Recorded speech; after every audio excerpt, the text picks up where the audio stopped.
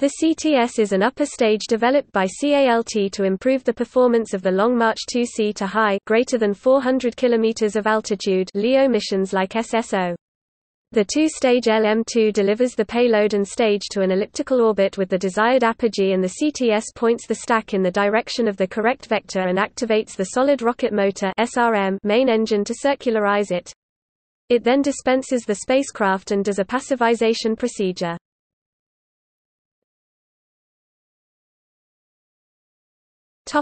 History. It was initially developed as the SD stage for the initial deployment of the Iridium constellation in 1997. In the 1999 LM2C user manual it was offered as the CTS option and flew to deploy the Double Star mission. Later it flew twice as part of the Dual Deployment System SMA, first for the deployment of the Huanjing 1A and 1B and in 2012 for the Shijian 9A and Shijian 9A technology demonstrator missions.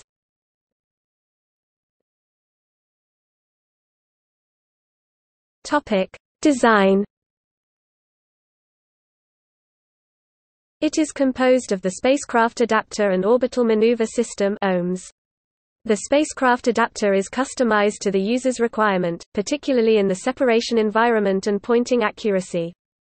The OMS is composed by main structure, control system avionics, telemetry system, solid rocket motor (SRM), reaction control system (RCS).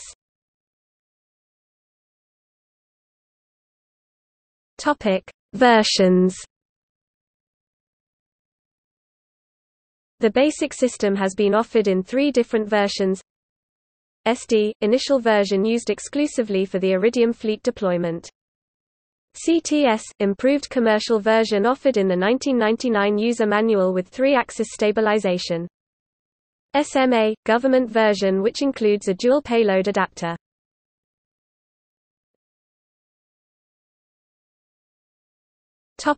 See also: